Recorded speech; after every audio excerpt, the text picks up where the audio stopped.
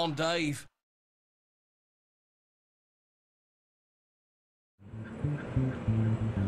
Bye-bye, and sorry if we kept you delayed, yeah?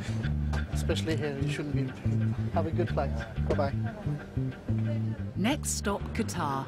And with the Manani's luggage safely stowed, it's just another typical flight for now, man. This is it. This is the airport. You never know what to expect. Tom's with a guy who's basically refusing to get off the floor or something in arrivals. So we're just going to go walk down there and see what's happening. It's nearly time for Sarah to clock off, but not before dealing with one final casualty of the night. Basically, I think Steve found him. He was sort of sat up on the wall, and basically he asked him if he can get up. He goes, no, I'm not getting up, and then he kind of fell over, and then he's refusing to give details and such. The man's being taken to hospital with a suspected drug overdose. When I came with PCS, I thought it was going to be more crime-based, but the airport does attract people. Attracts all sorts of people here. Homeless, the thieves, you know, people with mentally unstable, things like that. Just, it attracts people. And because the airport is such a, when you go travelling, it's such a hectic, you know, stressful time, all sorts of things happen.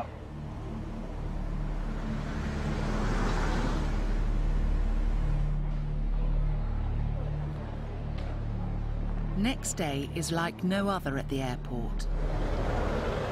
The terminals are busy and passengers are checking in, but it's all going to come to a sudden halt. Journalists Steve Meller and Russell Clisby are there to record a unique moment. Well, we're just here today because of the 3 minutes silence for the tsunami disaster, and which is always an awkward one. By that I mean, you know, we have to take pictures and try and illustrate everybody standing still and heads bowed. And it sort of has to be done, I guess. It's always a tricky one. Just try and be as respectful as you possibly can. That's all you can do. You can have your own private thoughts on the matter afterwards, sort of thing. It's not just people inside the terminal showing their respect. It's everyone, everywhere. They're stopping all landings takeoffs from 2 minutes to 12 until 4 minutes afterwards. So there's nothing landing taken off. All pushbacks, start-ups, engine starts. So it should be a complete silence for 3 minutes at least.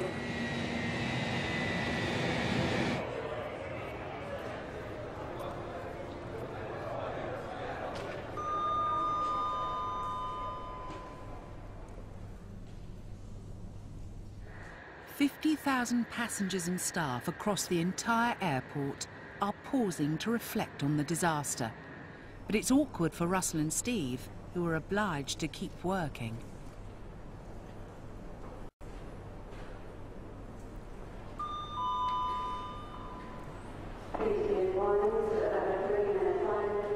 And after 3 minutes calm, the airport returns to its usual frenetic pace. 2 hours later, Ground Operations Supervisor Sid Malik is rushing to an emergency. Had a call where we've got a car that's overturned. Police are on site, got to find out what actually needs to be done. There's been a road accident and he doesn't know what to expect. I'm hoping that the car isn't sort of splattered all over the place, you know, because then it's going to need a bit of cleaning up, and that can cause congestion. As I say, fortunately, the person involved isn't hurt, so that's a blessing. Everyone travelling in and out of the airport relies on him and his team to keep the roads open.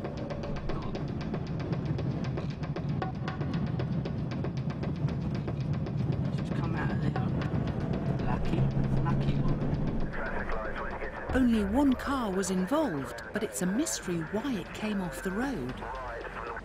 She's come round the bend, she's gone to accelerate to go here, and she just lost control. It's just slipped sideways and literally bounced all the way down here. I'd say very lucky. I'm amazed. Because hundreds of cars use this stretch every minute, Sid needs to know his road is safe. But it isn't. Diesel's leaked on the roundabout. Our problem now is to get that covered to avoid any more accidents and obviously get the mess cleared up. The cars slid on diesel that spilt from a lorry. Sid sees no choice but to close one of Heathrow's main arteries before another accident. thousands could face delays in getting to the airport. Out on the aircraft stands, Animal Health Officer Stuart King has received a tip-off that a newly arrived cargo of parrots are in a bad way.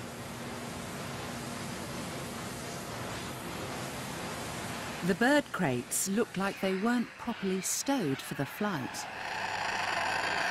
These ones have got plenty of ventilation here, that's not a problem. But it seems sort of like ones down here, so we don't really like it packed as this. Oh. It's been, the birds are on board, but they've been packed quite badly. So I'm going to try and get a camera out here.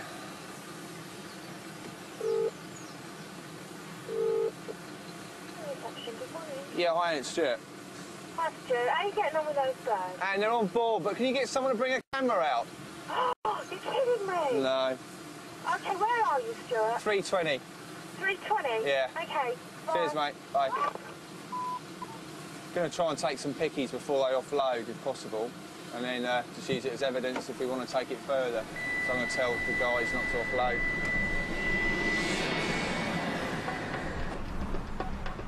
Any hold-up on a main road into Heathrow is serious, but with the traffic halted, they're finding more and more spilt diesel. It's like ice.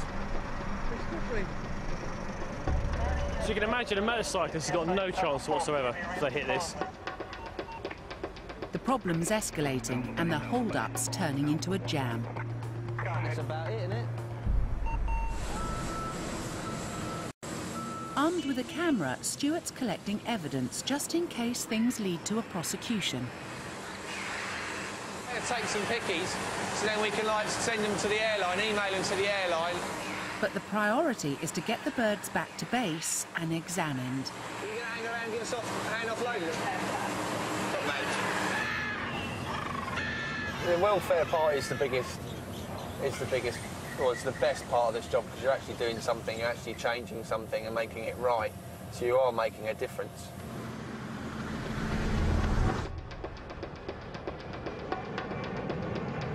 But they're doing it as quick as you can, but because they're doing it by hand, it takes a bit longer, you know?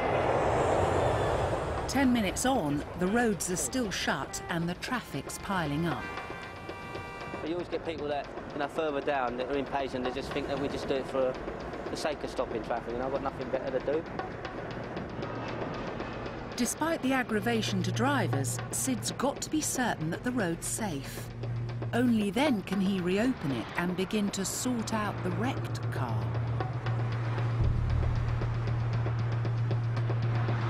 As far as the vehicle's concerned, our own recovery company are going to come and take the vehicle away.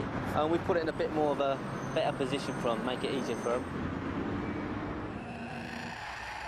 See, that's how they should be packed, even in the hold of the plane, really. Plenty of ventilation, plenty of space between them.